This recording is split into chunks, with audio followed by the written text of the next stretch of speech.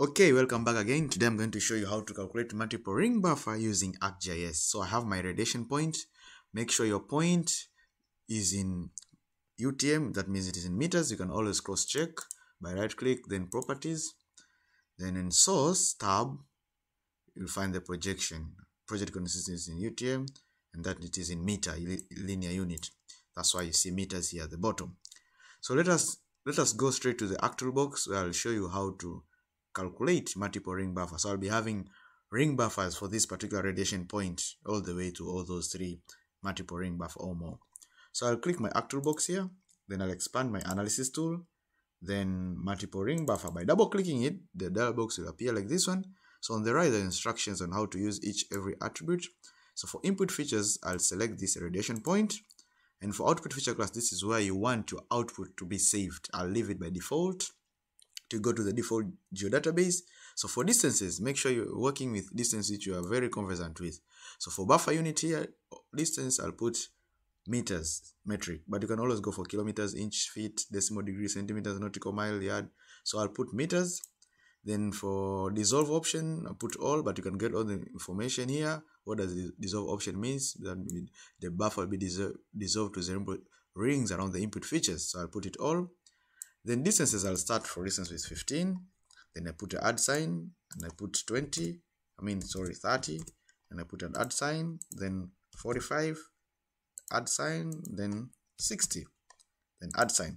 So these, I'll be having 4 rings which show from the central point of radiation point how the radiation will be affected all the way to the 60 meters. So upon pressing OK, that means it will calculate in the background multiple ring buffer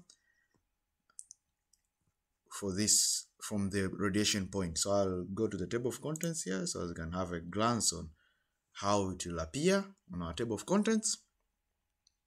While it is calculating in the background, here at the bottom you can see it tries multiple ring buffer calculation and it's loading. So be patient because I have like 4 rings which I'm required to determine the radiation point. So let us wait for it. Okay, it is calculating in our ArcGIS. So this is very useful when you want to calculate buffer from central points. Okay, yeah, wow, bingo, it looks very beautiful like that. So you see, this is 15, this is 30, 45, and you can always rename here. For instance, this is 15 meter, and this is the pink one. The pink one is 30 meter. Yeah, 30 meter. I can label them from here. 30 meter. This is 45 meter. 60 meter. Apply. Okay, so I have them. So you can always, like that, let us give it a bit better color. So this is the buffering multiple ring. I'll just choose this one, the one which is a bit darker. Okay, just like that. And you can cross check. You have a ruler here, measure. For instance, from this point here to here, it is almost 15 because I'm not accurate. Then you can go here, 30. Same applies here, 45. Then here, 60. So this is it. This is the way of doing it.